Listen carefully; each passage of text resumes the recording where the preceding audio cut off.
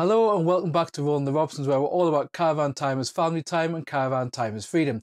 Today we're just going to give you a quick tour of our brand new, well new to us, Bailey Palermo 2017 model, and really briefly just show you some things we like about the van and why we actually went for this van over other caravans that were on the market at the time. And actually I think if you have a family and you've got a bigger tow car and you can tow this, or you can even get a GT70 which is a bit lighter, then this I think is a really good layout and a really well put together van by Bailey, and it's quite a shame that they still don't do it. Hopefully you get some value from this, so hit the like button and let's go around the caravan and why we chose it. So the caravan is currently partly in winter mode. I've just shut some of the cupboards because they were all open, but it is kind of getting ready for winter mode. So one of the things we've got that some of the sprites didn't have is it's got a simple window in the door, and that just lets a little bit more light in.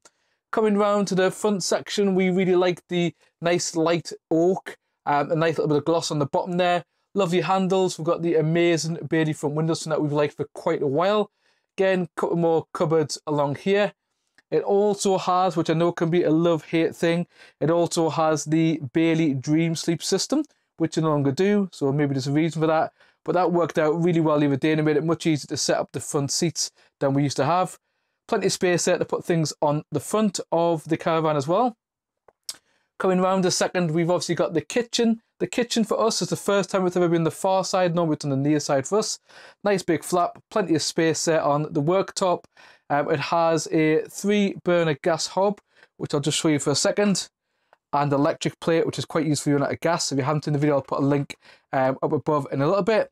Obviously separate oven and grill, which again is a good thing for us with having 5 of us in the van. Plenty of space and storage here. Again, we've got another 3 cupboards above here for storage. Along here, we've obviously got the microwave and another cupboard, and we've got one of the things that we really wanted out of this caravan, which was the incredibly big fridge freezer. I'll just quickly show you in there.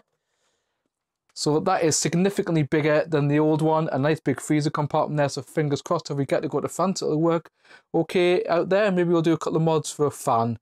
Other things we really like is the fact that we've got this mid table here. It's to give you plenty of space in the middle here to walk around with, something that we always used to have an issue with the 586, and one of the reasons we got rid of it. I'm going to use this cupboard here for our shoes because it's just inside the door.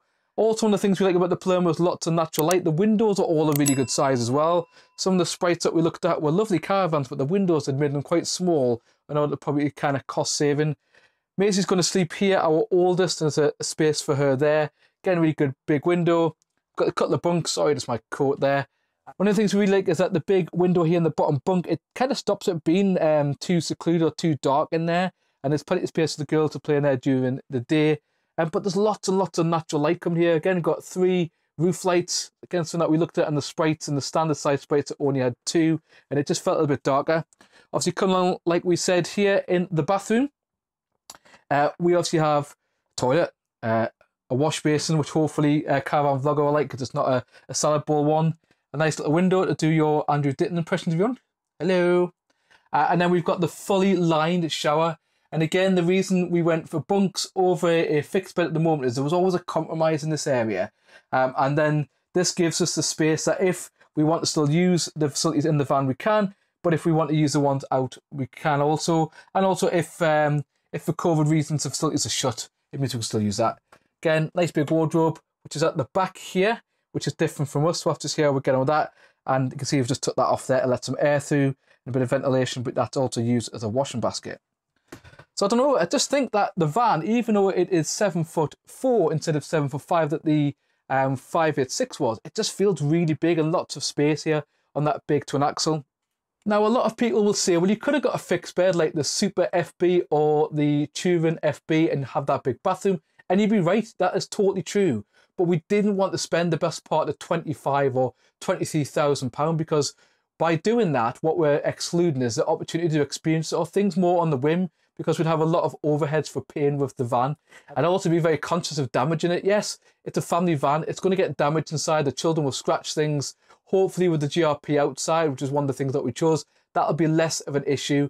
It also means that without being 8 foot, it just feels a little bit less scary. This is my first twin that we're going to keep, and that means that we can get used to a twin first, get used to the whole ins and outs of towing a twin and getting it set up on a pitch, and then maybe later on, yeah, maybe we look at an 8 foot van. But I do think up here in the northeast, or particularly Northumberland, there are a lot of narrow lanes, and you don't really want to be spending a lot of time going through those, because yes, you would fit with somebody coming the other way, but sometimes it's really, really tight and you don't want to be scraping your van off the walls. In the top left will be a set of videos that YouTube will pick for you. Same in the bottom right. Please remember to subscribe to the video, and hopefully you got some value to have a look around this van and some of the reasons we picked for it by hitting the like button. And please leave a comment. Would you have bought this van, or would you have went for a fixed bed? And if you have, which one did you go for with your family? Because it's always really good to get comments from people about why they did things, because it'll help all of us move on the conversation about fixed bed versus bunk bed. So that was just a really quick tour of our van. We will go in more depth and give you a bigger tour of the van and more reasons why we chose this van over the other fixed bed, like we said. So thanks for watching, all caravan, motorhoming and camping people.